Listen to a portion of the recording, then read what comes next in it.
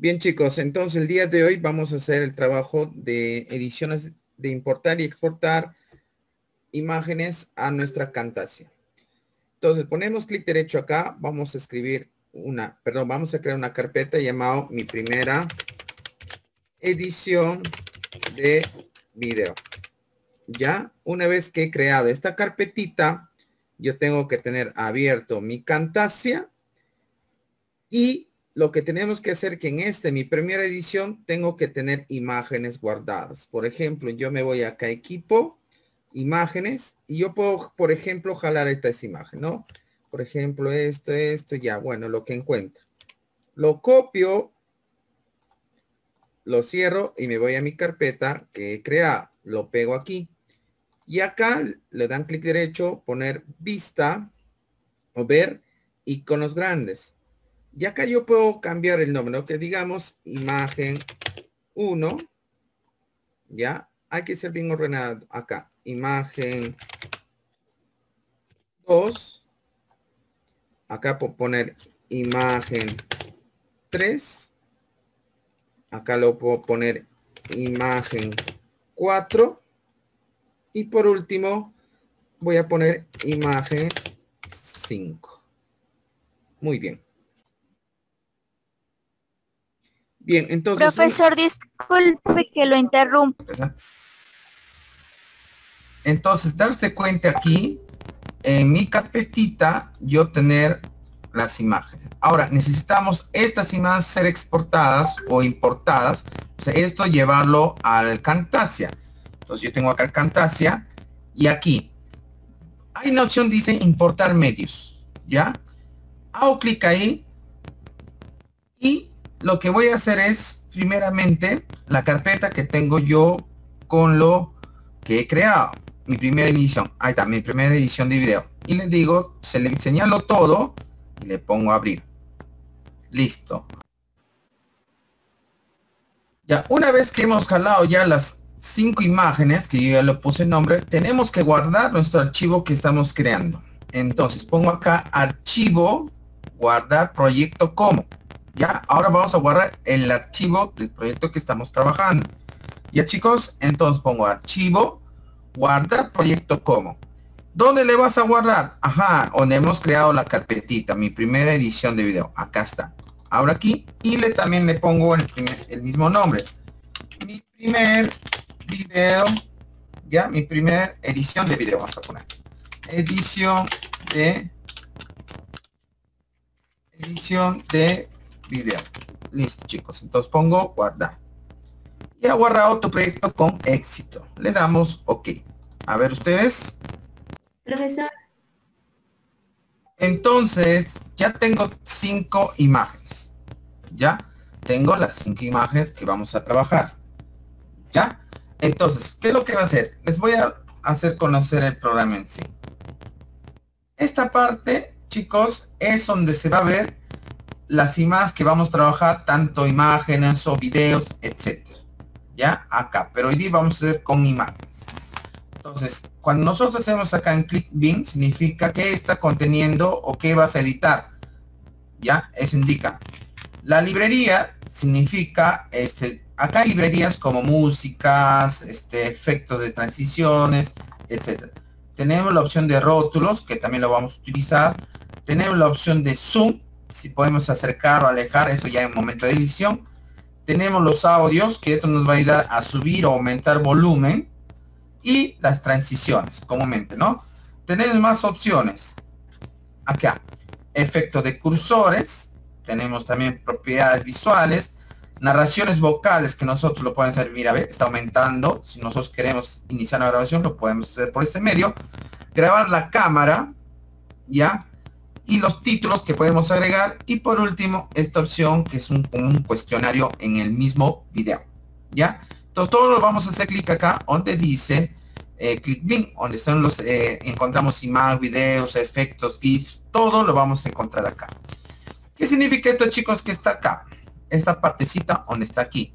Esta es la visualización del área de trabajo de lo que vamos a ejecutar nuestra edición de video.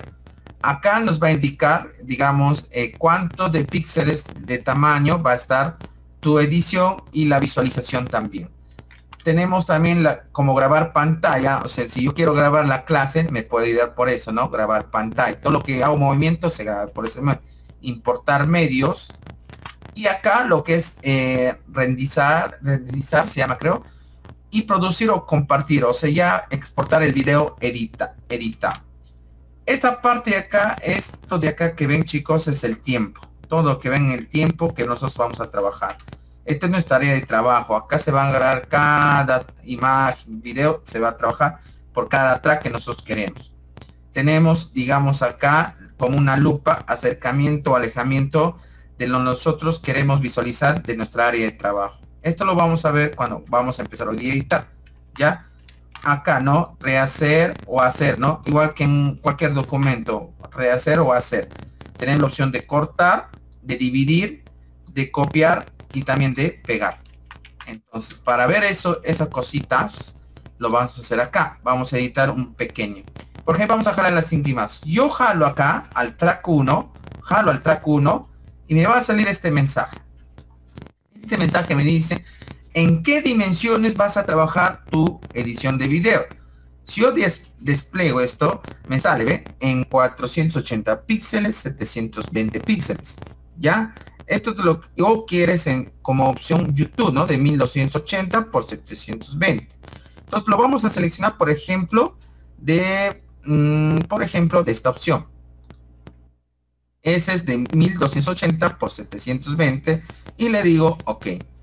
Profesor, pero no se visualiza. Claro, es que esto de aquí es como una agujita que yo indico dónde quiero ver la imagen. ¿Ve? Acá yo puedo anotar la imagen. ¿Ve? Ahí. Entonces, si yo quiero que inicie del inicio la imagen, ahí lo ubico. ¿Ya? A ver usted. Si he creado y he importado imágenes dentro de mi carpeta, pero si yo cierro ya, yo lo cierro, le digo ya, listo, ya he trabajado. Pero dentro de esto, yo elimino una imagen. Por decir, elimino esta imagen 4. Miren, lo elimino. Tú abres tu trabajito que estabas haciendo, lo abres, normal. Y mira lo que va a suceder. Va a haber un error. Mira el error que va a suceder. Mira, ve, me dice, hay un error porque no encuentro una foto. Entonces yo le digo sí, nada más que continúe. Y me dice, no hay una foto. Va a tener un error. ¿Ya? Esta imagen ya no aparece, ¿ve? Lo que hemos eliminado, la imagen 4, mira, con sus internos no existe esa imagen. Ya. Entonces lo que tengo que hacer es eliminar aquí. Le pongo archivo, guardar proyecto. Lo cierro. ¿Qué tengo que hacer? Jalar de nuevo mis imágenes.